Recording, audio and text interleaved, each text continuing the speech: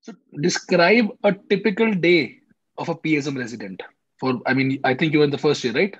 Yes, sir. Yes, sir. Yes. So describe a typical day. How hectic it is.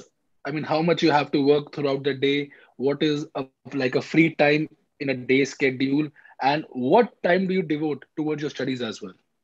Yes, sir. To be frank, PSM is quite a cool branch.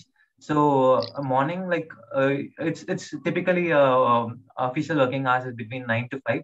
So in the morning session, you'll be engaged in some center activities, like you'll be posted in UHTC, RHTC, or Hmm. vaccination areas, and that would be for the forenoon session. And after Hmm. lunch break, afternoon, we'll be having academic activities like family medicine classes, like Hmm. biostatistics, lecture classes, and seminars. So those will be in the afternoon, and after 5 we'll be completely free. And it's upon us how we are utilizing after 5. So after 5, you can I'll spend a few hours for studying and a few hours for relaxation, and that's how it goes. It's compared to other branches. It's really a very cool branch. You'll have a very peaceful life.